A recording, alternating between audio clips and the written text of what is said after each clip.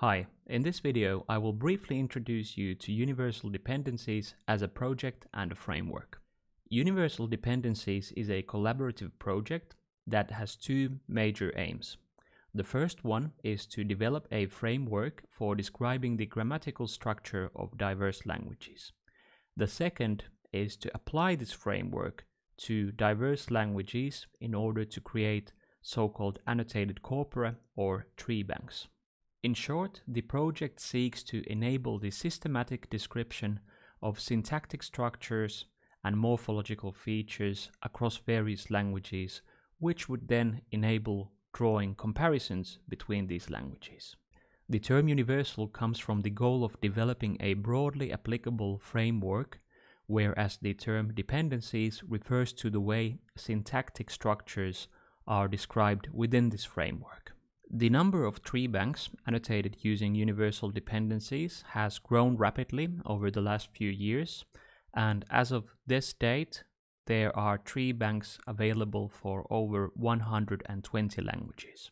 Developing a framework that can describe grammatical structures across so many languages is far from trivial, and additional challenges emerge from the intended use of these tree banks.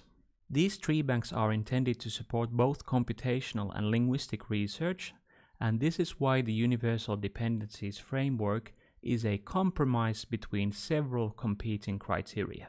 First of all, Universal Dependencies must support the linguistic analysis of individual languages, but on the other hand, it also needs to bring out structural similarities across languages that are related to each other. Secondly, universal dependencies must support rapid and consistent annotation of grammatical structures by human annotators. And the framework must also be easily comprehensible for non-linguist users in order to create and use the tree banks efficiently.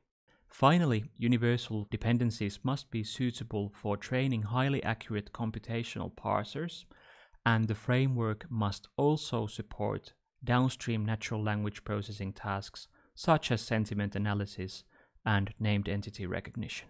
The need to balance these criteria is also reflected in the design of the Universal Dependencies framework, which will be introduced in the following videos. I hope you found this brief video useful, and if you have any questions about universal dependencies, feel free to leave a comment below. Thanks.